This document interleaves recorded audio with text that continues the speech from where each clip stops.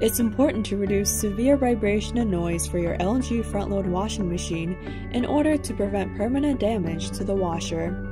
If your washer is experiencing excessive vibration, some reasons may be single items, unbalanced mixed, tangled load, and bulky items and comforters. Avoid these situations to reduce vibration. If the washer is still vibrating, a possible cause is failure to level the washer. To minimize vibration noise and unwanted movement, your washer must be leveled and installed on a level, solid flooring with properly adjusted feet. Check that all 4 leveling feet of your washer are firmly and evenly in contact with the floor. To test this, rock the washer from corner to corner in each direction. If the washer rocks more in one direction than the other, then the feet are not properly adjusted. Loosen the lock nut on the foot that is rocking and adjust the leveling feet with a wrench included with your washer.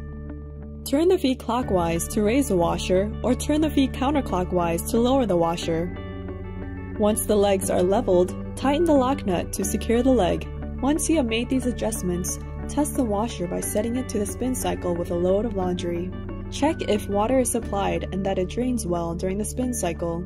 If your washer rocks and vibrates excessively, try leveling the washer again.